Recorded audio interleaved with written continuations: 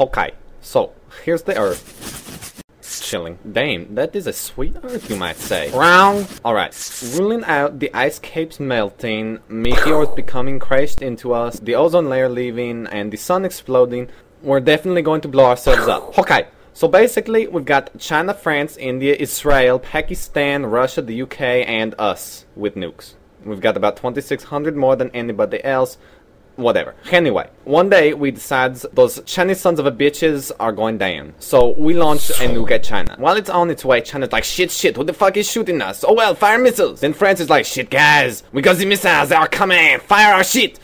But then let's have a nap. Then fire the missiles! Meanwhile, Australia is down there like, WCF, mates? India, Israel, and Pakistan launched their shit, so now we've got missiles flying everywhere, passing each other. Russia's like, ah, motherland! Then England's like, about that time, eh, chaps?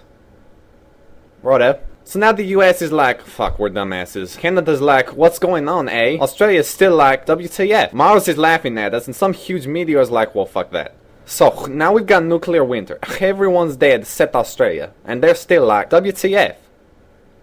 But they'll be dead soon. Fucking kangaroos. But, assuming we don't blow ourselves up, us Californians just have to worry about California breaking off from the United States to go hang with Hawaii. Alaska can come too.